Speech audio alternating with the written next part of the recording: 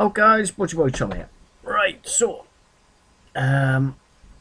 just about to start the next section of the my Moria.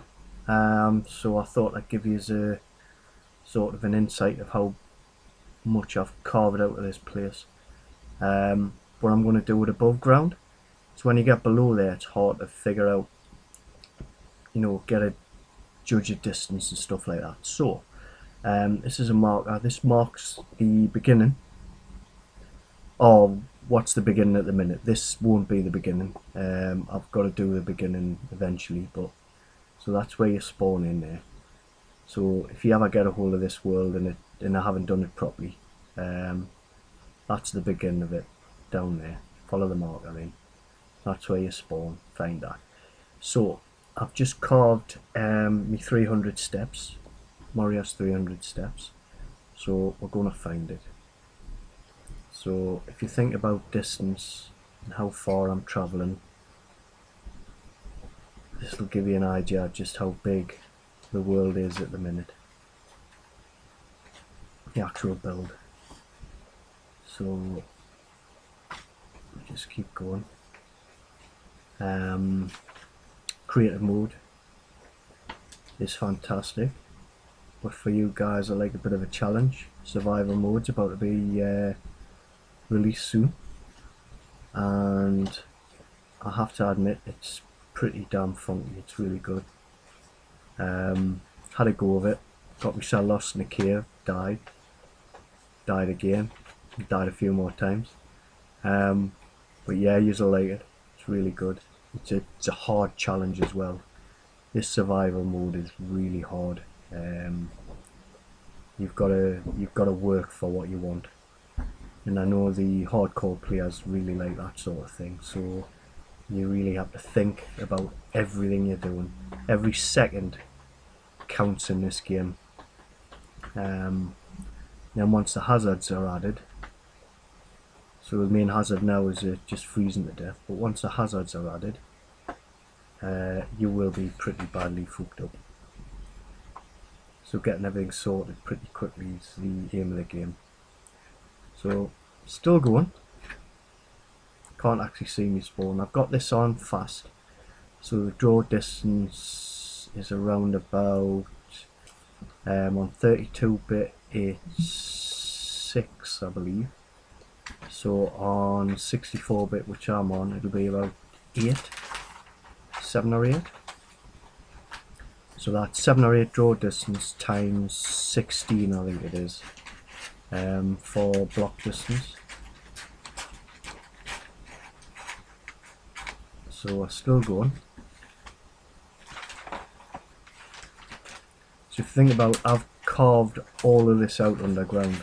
You've seen the videos, and I've carved it out, and it's just as wide. It's long, but it's just as wide. Just so you never see that bit, because it's pretty boring, because it's all the same. So we're still going.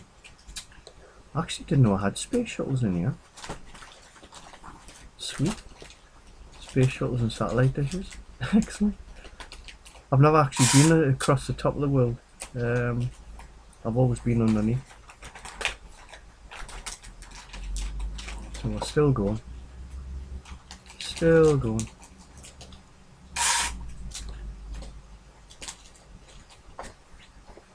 So easy to miss it as well. I need to edge over a little bit. But yeah, I get lost. I keep telling when I get lost. Oh, what a noob. Still going. Can you find anything? I've got a dirty red mark around here somewhere.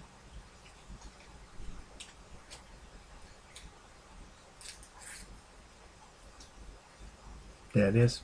There you go. So that's the end of me 300 steps.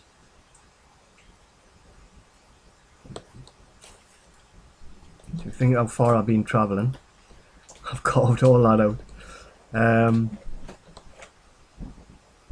Just so you see I'm not pulling your legs. Let's get in there. Now obviously this is how deep it is.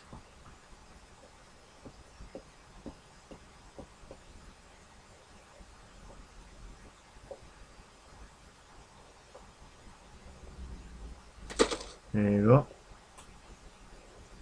That's me 300 steps. We'll just make our way up.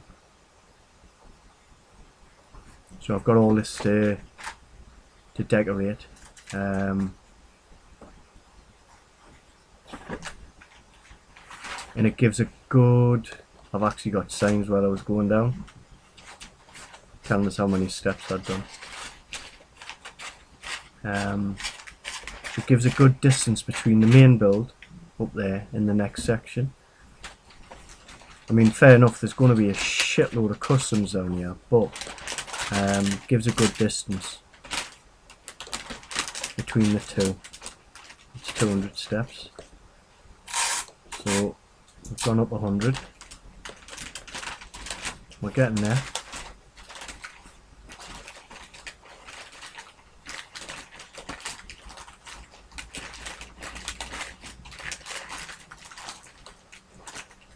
That's 250.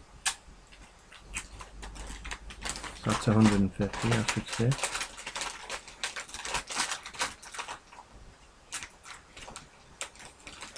That should be 200 steps. Yep.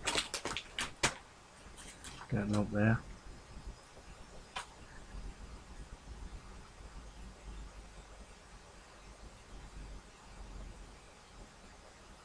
Nearly at the top. Hopefully I'm here. Yeah, there's the top there.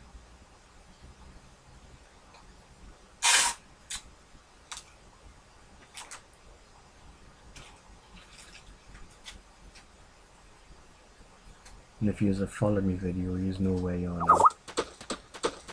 So this is the top. So height wise,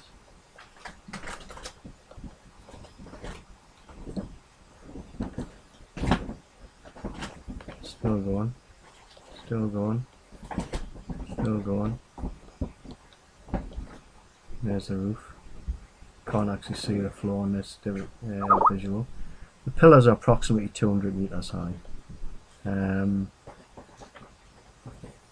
if you think size wise, 200 meters just for the pillars, and you've got the depth of the world, and then how deep I'm going that way as well. 300 steps, so you've got 2 meters per step, so that's 600 meters away, 300 meters deep on top of the 200 meters I've got here. So that's 500 meters. And then there's probably about 50 to 100 meters of rock on top of this. So that's 600 meters. Don't know any games that can do that at the minute, apart from Fortresscraft Evolved. And obviously for width, it's just as wide as it is long.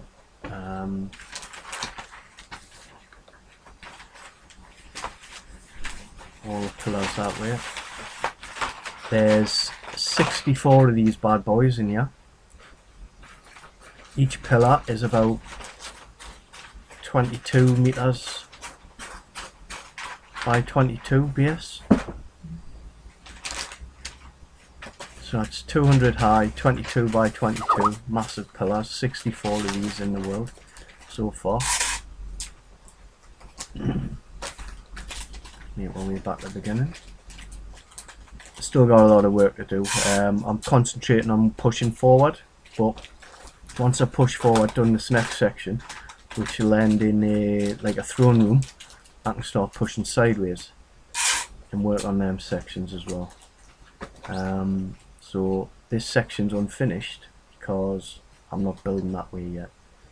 So I've done the back wall because that's the way I'm building. I've done the front part because that's where I came from. Sides I'll do when I've done the next section. So it's going to be split into different sections. There will be a mine added at some stage. You know I like building me mines. This mine will be even bigger than the ones I've already done. I've done some pretty big mines, some pretty high detail blocks in. And I'm planning on building something really spectacular. So the statue, these are still unfinished. These are just placeholder at the minute. I've got my proper statue outside which I need to paste in. The statues either side. This will be a massive alcove for them to sit in. But these are the placeholders. These are the first ones I built. There's been 3 editions of this statue since that. The final edition, well, I'm saying final, I'll probably work on it even more, is outside waiting to be sectioned up so I can paste it in to the new section I'm building, and I eventually pasted it in round here as well. Because this one, I need to replace that with a new one as well. Just to keep experimenting with stuff. Of course, all the ore blocks have changed, so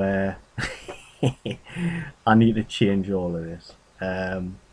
It's all gone belly up, but I'll get it all changed. That'll not take long.